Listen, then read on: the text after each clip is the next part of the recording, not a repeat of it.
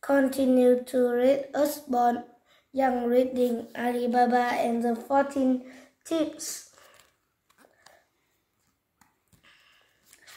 Chapter 2. The thieves return. Gone, thought Kasim. He hired 10 donkeys and took them to the place Alibaba had described. "Open, sesame!"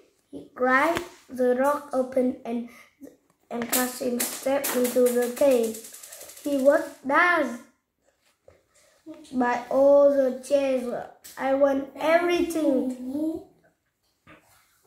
He stuffed his bags full, then turned to leave, but he'd forgotten the magic word. "Open, strawberry!" he cried. Nothing happened. Kasim was still. He couldn't hear voices outside. He wanted to hide, but he was frozen with fear. Suddenly, the rock opened. "Get him, man!" shouted the leader of the thieves.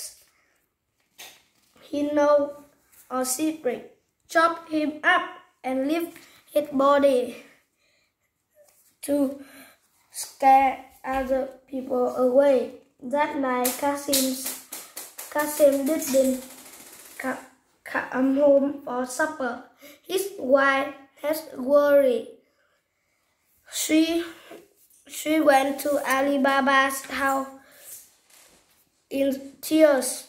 "I think Kasim's in trouble," she will.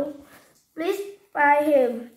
I hope he hasn't gone to the cave."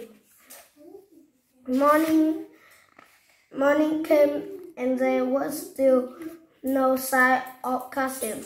Alibaba went to look in the cave. "Open, sesame!" he called. The rock slid back to reveal a horrible sight. Kasim's body lay in 4 pieces. Alibaba quickly put them in the bag and hurried home. "I can hurry my brother in pieces," he thought. He went to ask Kasim's lawyer Steven Morgiana for help. "I know just the man for the job."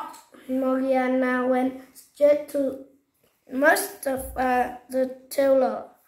"I need you to sew up something in secret," she said.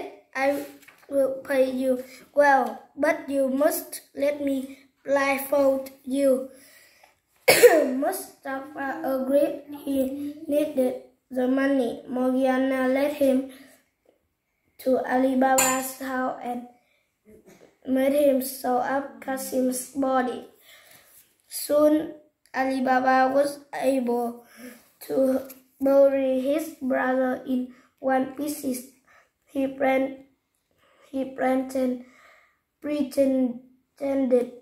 that Kasim had died of an illness. "Would you like to work for me now?" "Yes, please."